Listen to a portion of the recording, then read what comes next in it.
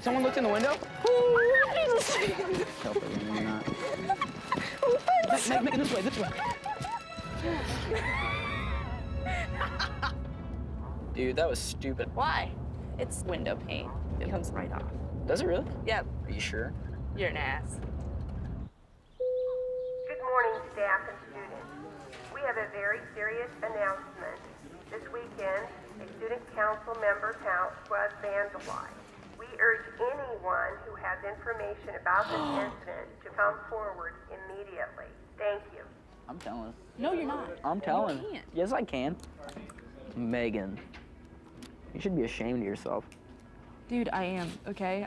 I've forgiven myself, though. How have you forgiven yourself if it happened yesterday? A quick forgiver. What's I'm gonna do? Nothing. Say nothing. Say nothing.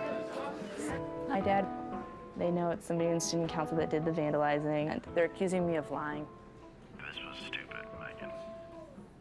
More stupid if you can't do it and not get caught.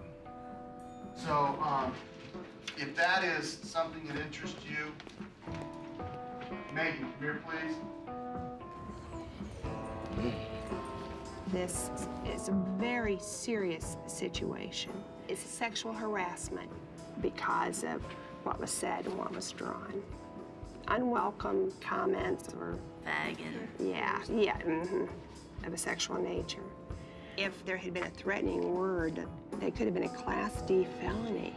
Normally, we suspend out of school for sexual harassment. But because this is really your first offense, we decided to suspend your student council office. It's a slap on the wrist that what could have happened to you.